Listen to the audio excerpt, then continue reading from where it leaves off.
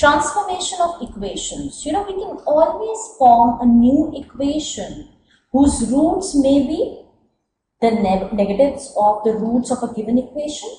So you have a given equation and roots of this given equation, and then you are asked to find out a new equation given the condition that the roots of this new equation are negatives of the roots of the given equation.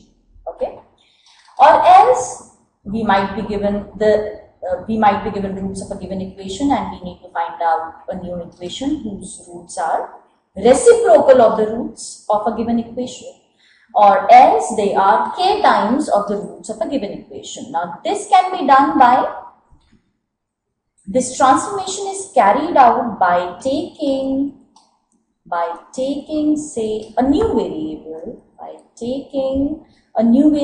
say y, which equals to minus x, y which equals to 1 by x, y equals to kx, because that's what is given to us in these three conditions. So this is just an example of it. And the transformed equation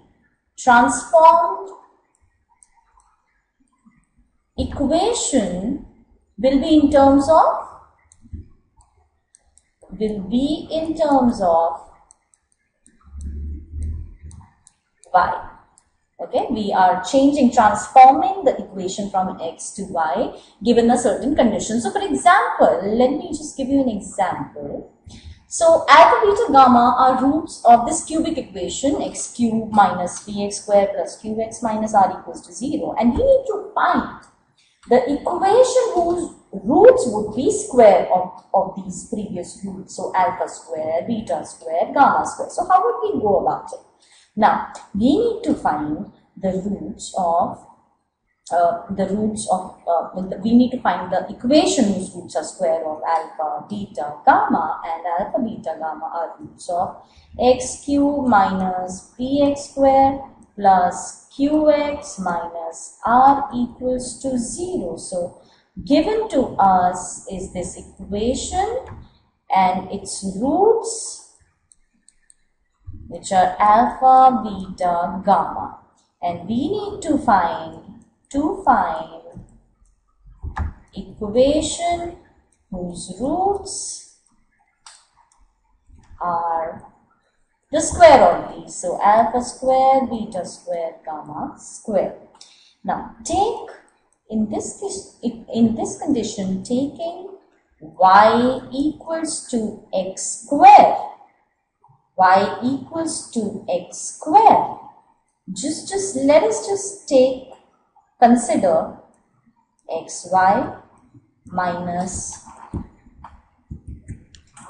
py plus q plus what do we have? Qx, right? So qx minus r equals to 0. So what have I done here? Just putting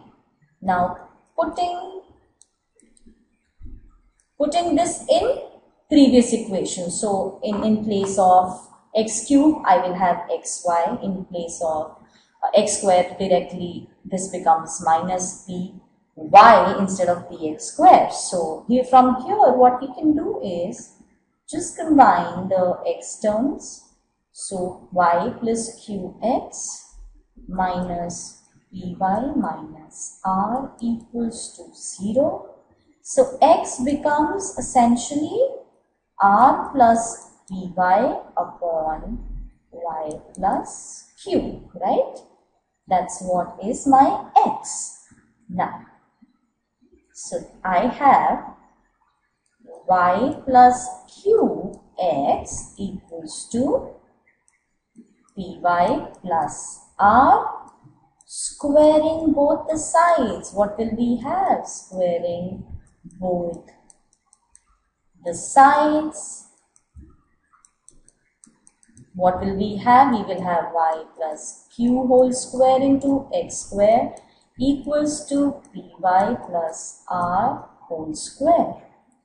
Okay, so this will give us y plus q whole square into y equals to py plus r whole square. So you see that there is no x term anymore here. There is no x term. This equation is in terms of y only, and this will be the equation.